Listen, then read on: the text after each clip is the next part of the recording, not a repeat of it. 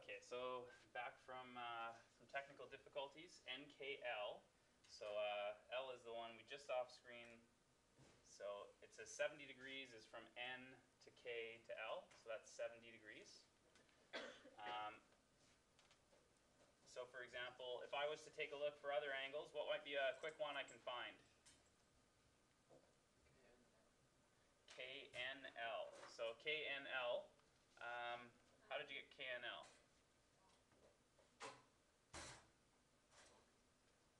Tougher? Yeah. Oh, the angle on the sides. The angle, sorry? Like the angle between like K's. Can you say the letters? OK. Yes, but then you need one more to make the angle. OKL. Okay. So OKL, what is the angle in between there? 90. Yeah, well the whole thing is 90, so there's got to be 20 left over. Okay. Okay, what else can we find from this picture? The other OMN is 22, so KOM is... OMN is how much? 20. That is correct. One way you can do that is these are the radius, so that's an isosceles triangle. Anything else we can come up with? KON, so KON is 70.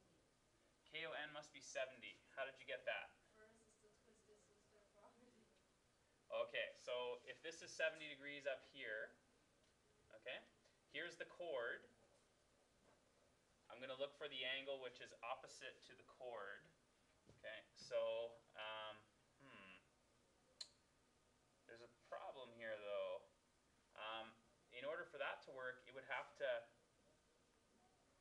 touch the edge of the circle, because this one, that point, it only touches the center, it doesn't go to the edge. So that one unfortunately won't work for the twisted sister property or the tangent chord theorem if we want to be proper mathematicians now. But it still is 70 because if it's an isosceles triangle, it's going to be 140 divided by 2 is 70. Okay, which angle were we talking about again? KOM. KOM, the whole thing here. Yeah, so 140.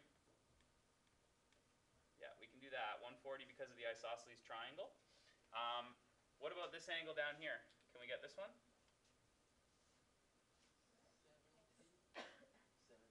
70. How did you know that, Jackie? It's perpendicular to tangent of 90. Simpler. There's something simpler. Can anyone help Jackie out? How do you know that both those angles are 70? Because they're same. Not guaranteed because it's the same triangle, but there's something special about that triangle. Equal angles. Equal sides. So this side is equal to this side. We talked about this. Where the tangents meet from that point to where they touch the circle has to be the same length. So if that's the same length, the angles must be the same also, because it is an isosceles triangle. Okay?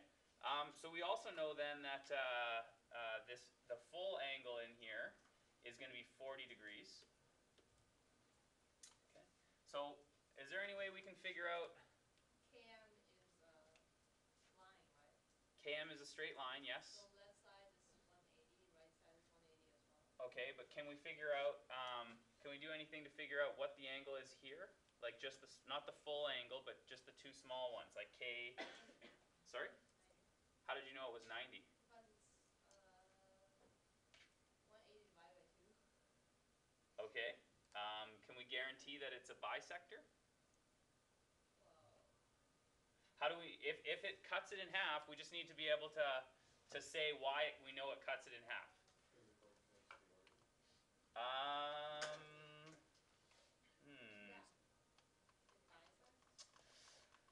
Well, I think there's a, if we, I'm not sure if that's enough. I'm not sure if that's quite the way. You're right, they do bisect, but how do we know that they bisect each other? Well, if we were to think about this as this is the way I would think of it. One way I could for sure convince somebody that it does. If I take a look at the two triangles, if I take a look at triangle KNL, and I take a look at triangle MNL. Okay, we've already said two of the sides are equal. We can, this side here and this side here are the same. So I got one piece of the triangle that is equal. This is clearly the same side in both pictures. So now I have two sides the same, and we've already got an angle that's the same. So if those two triangles are the same, then this angle must be the same as this angle, right?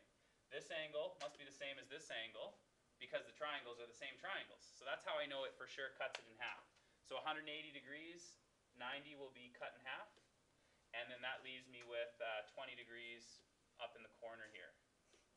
Okay, 40 degrees cut in half. Same triangle for each side, so each one gets an equal share. Okay, so let's do this last part here that says if OL is 5.4 centimeters and OK is 1.8 centimeters, calculate the length of the tangents. So let's, I'll label that here, OL, the whole thing. Let me clear some space here. Why people are always so impressed by the colors. Okay, so now that we got some more space, it says that it says 5.4 is OL, so it's this whole piece here. And 1.8 is OK. So to find the length of the tangents, so this is one of them here. We already know this is 90. We talked about that just a minute ago. That's right, that's the guy. So if I go 5.4 squared minus 1.8 squared,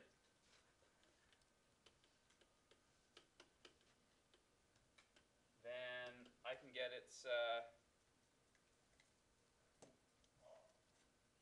well, it's going to be a decimal, but we'll call it 25.92, which is about 5.1 centimeters. Okay. So this one here would be 5.1 centimeters. And again, we've already, there's no need to recalculate the other side. We've said that this side must be equal to the other tangent. So this one also is 5.1 centimeters. Okay? Okay, so I think that's enough of playing around with the tangent chord property. There's a few extra examples if you want to give those a go, but let's stop here.